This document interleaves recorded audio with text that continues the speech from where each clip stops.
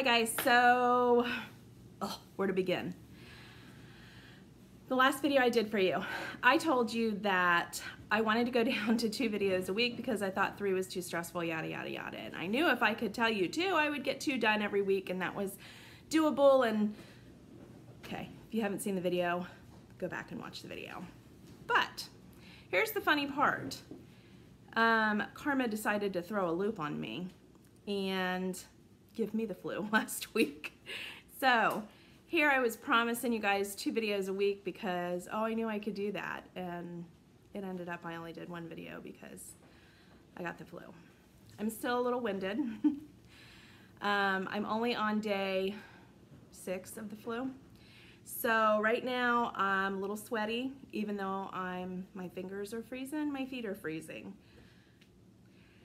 So anyway, my symptoms with the flu were throat irritation. I lost my voice for a couple days. My throat hurt super duper bad. I did not run a fever, but these cold sweats are killing me. Exhaustion, and I'm talking exhaustion like when I had mono, like getting up and going to the bathroom. Exhaustion, like stopping to take a deep breath, exhaustion. So my husband's been working for, I think today's his 15th day in a row. I think today's his 15th day in a row. And then he has all week next week. So he's gonna be doing a big 21-day stretch.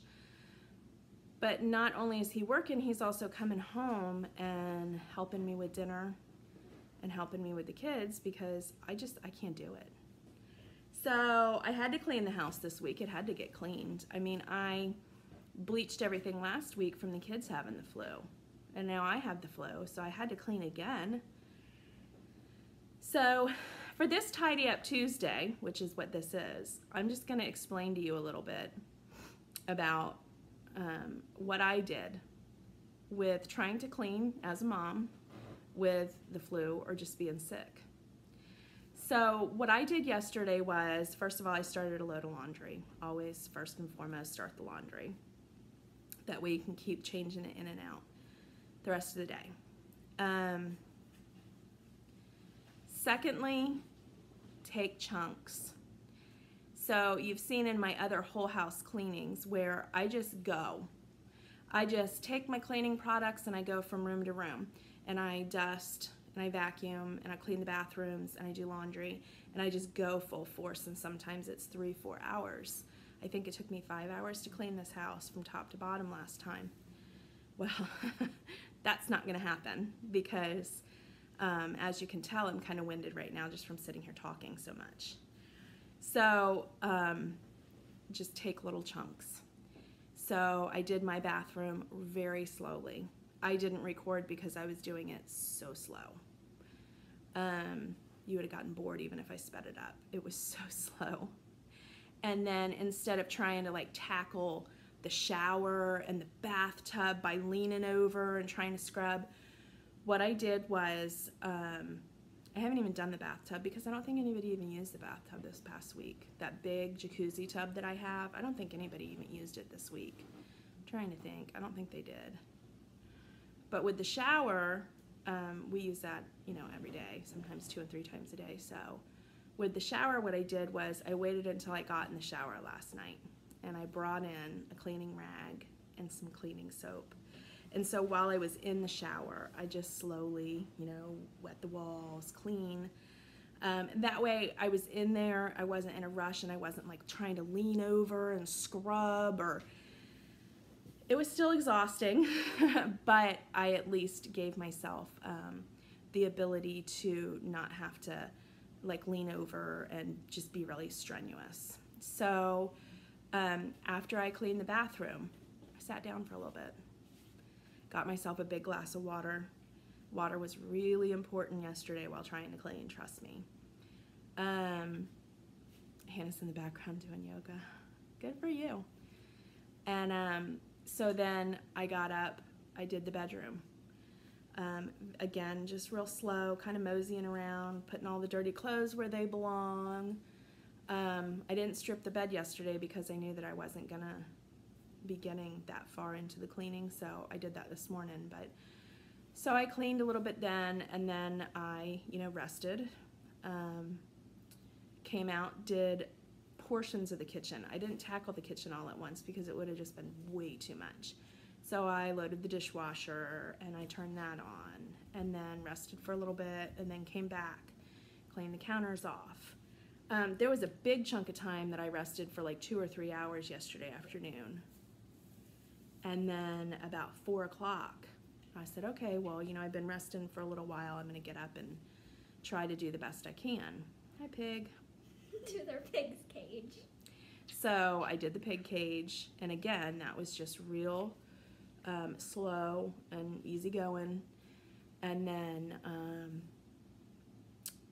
I vacuumed and I swept, and that was really it.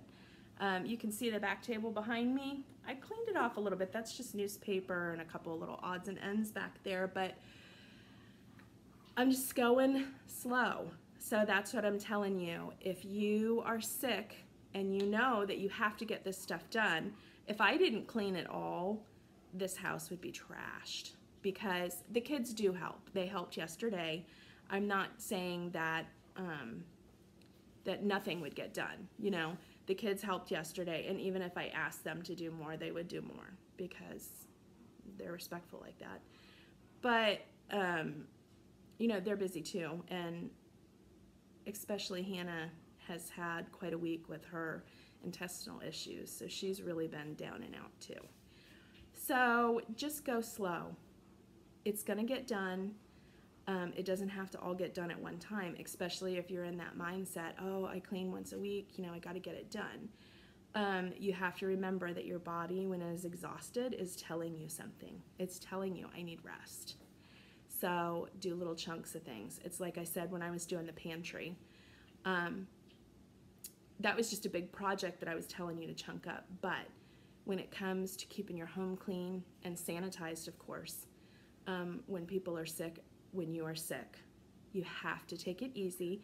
It'll still get done. I was surprised I got done as much as I did yesterday, because I thought, well, there's no way I'm going to be able to get all this done. But even with that 2 or 3 hour rest that I took in the afternoon, most of it still did get done. The only thing I need to do now is maybe vacuum my bedroom. There is one bathroom that still needs to be done. I didn't get to that yesterday, and that's okay. It's going to get done today. Today's a new day. And again, since I'm only on day 6 of the flu, I'm still exhausted, and it's still going to go slow.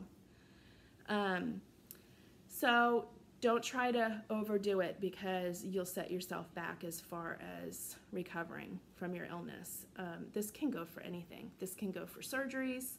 This can go for the common cold. This can go for, like I have the flu. This can go for anything. This can even go for depression. If you're depressed and you feel like just tacking the whole house is going to set you back, don't do it. You can do a little bit here and there. And I know that I've seen people experience depression, and I know that when you get overwhelmed, your brain just shuts it off and says, okay, well, don't do it. Just forget it. Don't do it. Because that's what depression tells you. Just stop and go to sleep, because that's the only way to escape your misery, Just take little tiny sections of your home. If you want to, do all the glass, clean all the glass, and then take a break. If you want to, dust everything and then take a break.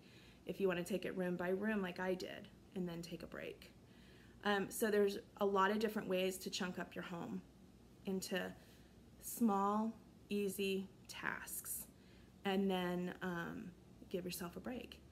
And like I said, after I, laid around basically for 2 or 3 hours yesterday afternoon, I felt like I wanted to get up. And trust me, this whole week I felt like I wanted to get up. I am so bored with laying around and watching Pretty Little Liars on Netflix. Seriously, I am. I want to go do stuff. My husband said today that on his way home from work, he would stop at the grocery store.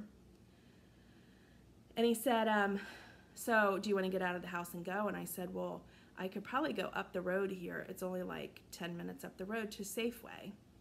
But there's no way I can do a Super Walmart. There's no way. Because first of all, it's 45 minutes up the road.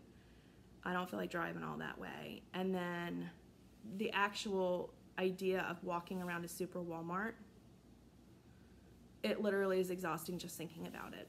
So, like I said, I do want to get out of the house, and I might get out of the house today. It's nice and sunny out. I want to go out and get some vitamin D. I think that will help a lot. So I might take a walk up the road.